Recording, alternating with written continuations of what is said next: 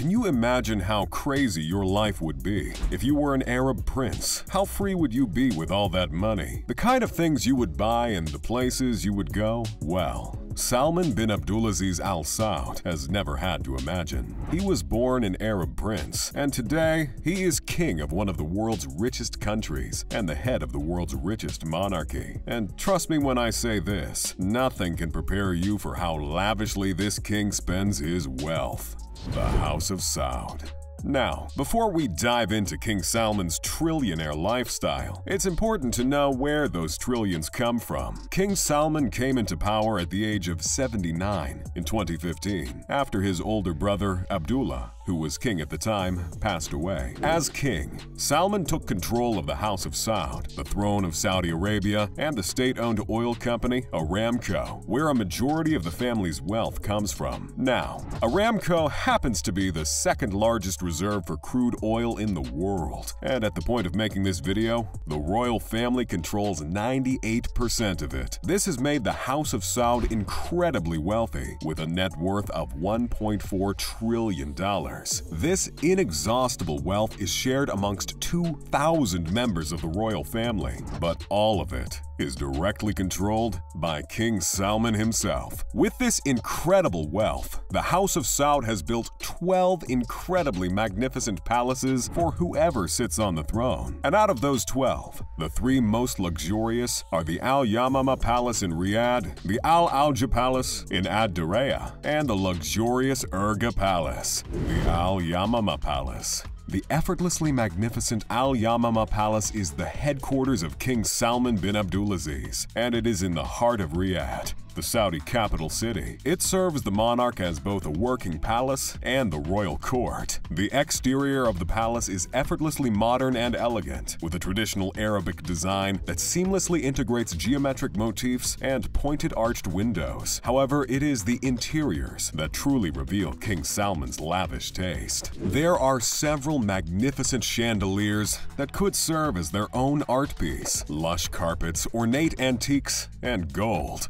Lots and lots of gold. It's incredibly difficult to generate an estimate for this palace, but if I was gonna guess, it would be in the hundreds of millions. On the flip side, whenever King Salman gets tired of this palace's opulence, he has been known to move to the older and more minimalistic Al Auja Palace. The Al Auja Palace. This palace is far less modern and features the old architecture of Saudi Arabia. However, like the Al Yamama court, its walls are also decorated with intricate carvings and feature black and white photos of Riyadh. However, unlike Al Yamama, there isn't as much gold. But don't be fooled. The palace is one of the oldest palaces on Earth, and it is therefore priceless. However, if you are looking for another golden palace, then the Urga Palace is a gentle reminder that King Salman has more than enough money to create endless copies of Al Yamama's opulence as His Majesty pleases. The Urga Palace. Urga Palace is where most of the king's diplomatic visits are received. Back in 2015, a newly crowned King Salman received Barack Obama in the palace. And can you see what's right in the middle of them? Yes, ladies and gentlemen, that's a golden tissue dispenser. I told you, King Salman doesn't mess around with his gold. So if tissue dispensers can't escape the gold treatment, you can imagine what else in the palace is covered in gold. But wait, don't be too impressed yet, because it's one thing to have a golden palace, but it's a whole other affair to deck a fleet of jets in the same precious metal.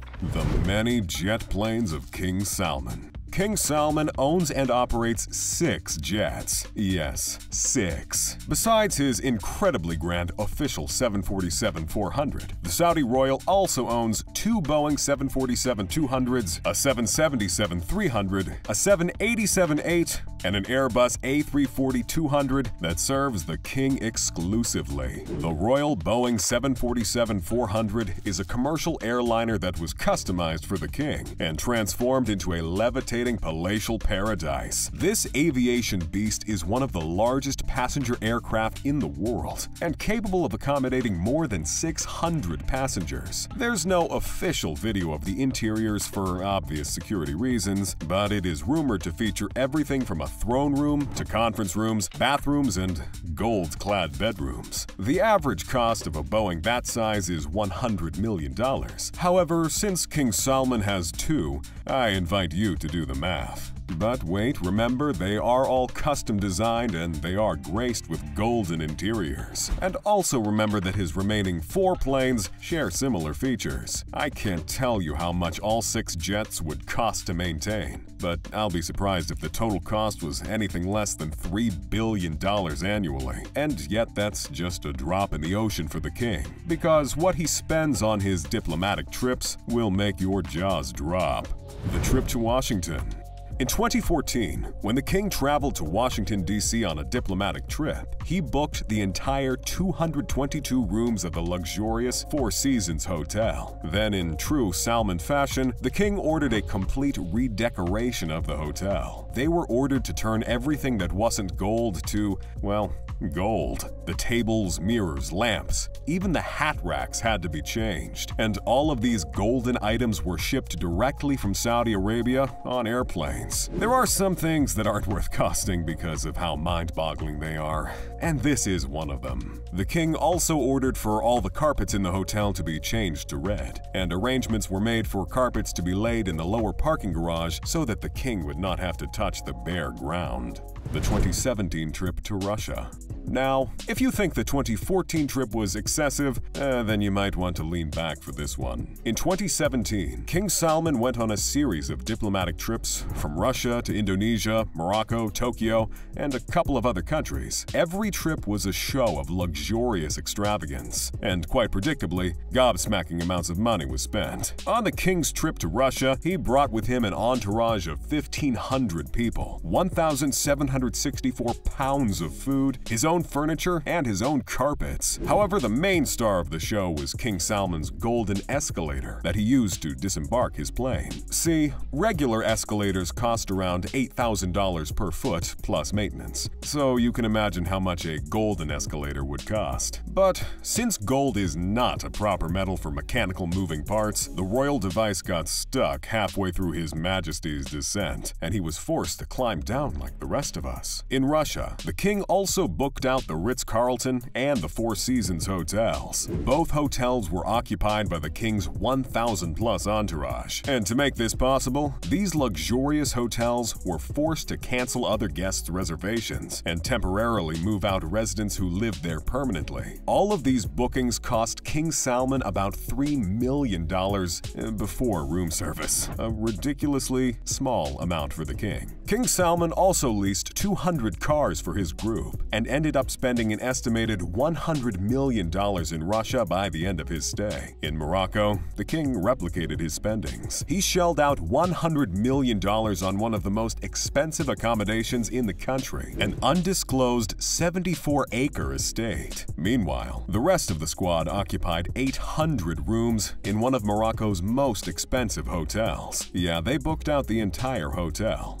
Trip to Tokyo. While preparing for their trip to Tokyo, King Salman realized there was going to be a luggage problem. So the king chartered a $14 million Lockheed C-130 Hercules plane that belonged to the Royal Netherlands Air Force. This military aircraft was originally designed to transport tanks and other heavy cargo over long distances, but the king repurposed it to carry his luggage and 2 Mercedes-Benz S600s that served as his official vehicles throughout his stay in Tokyo. Then he booked over 1,200 rooms in Tokyo's top hotels to accommodate his squad, and ordered an additional 500 limos for everyone to get around. Later, in France, the king would repeat the same routine. The trip to Indonesia. By the time the king would land in Indonesia later that year, 506 tons of his personal cargo were once again arranged and transported into Indonesia in 7 large transport aircrafts, including the C-130 Hercules and the Boeing 747S. This time, King Salman was accompanied by 100 bodyguards that cost up to $3,500 per hour. He also had 25 princes and 10 ministers with him, and at least 1,500 other people.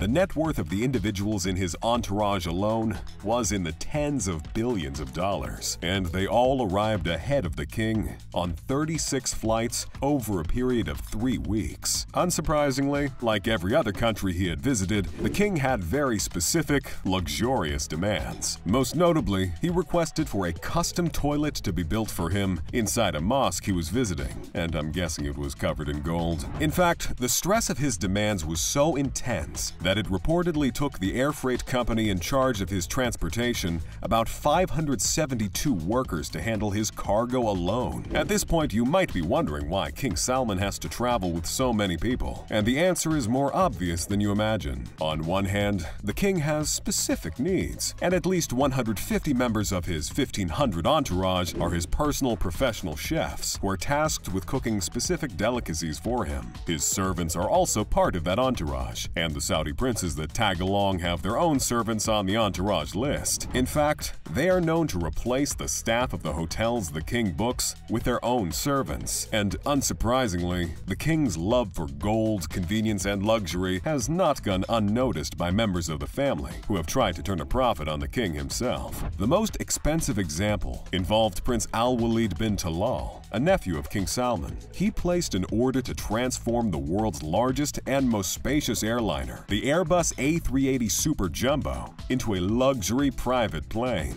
The project, which was estimated to cost upwards of $485 million, was expected to set a world record in the business of luxury private planes. There were plans for wide staircases and elevators that would connect 5 luxury suites. There was going to be a concert hall, a marble-furnished Turkish bath, a steam room, a cinema, parking space for luxury cars, and a mosque that would feature electronic mats that automatically turn to face Mecca. You would practically enter the plane and forget that you were in a plane. That was the plan, and the prince planned to resell the plane to King Salman once he was done, for a higher price, of course. However, it never came to fruition. The project stalled and eventually came to a screeching halt. Today, there is an abandoned A380 sitting in a hangar in France with its interior ripped out, wasting away, a testament to the unending wealth of the House of Saud and its luxury-loving king.